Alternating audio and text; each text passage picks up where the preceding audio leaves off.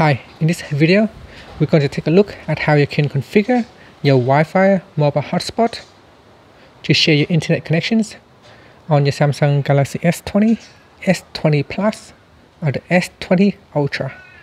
First, tap on the home key to go back to your home screen. Then swipe down at the top to open up the quick setting panel. Then tap on the settings icon. Next, tap on connections. Then go down and tap on mobile hotspot and tethering. Make sure mobile hotspot is switched on. Then tap on the left hand side panel. In here you can change the name by tapping on that, and by default this is the name here. You can remove some of the numbers and then tap on saved.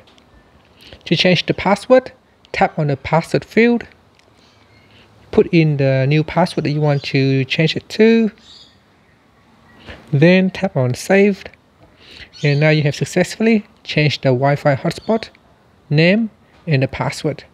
Now you can also further configure your mobile hotspot by tapping on the option button at the top. So I tap on the option button, then tap on configure mobile hotspot, and in here there are extra security settings that you can choose: password and power saving mode.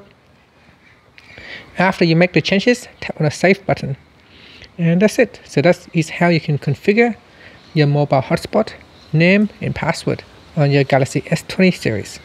Thank you for watching this video. Please subscribe to my channel for more videos.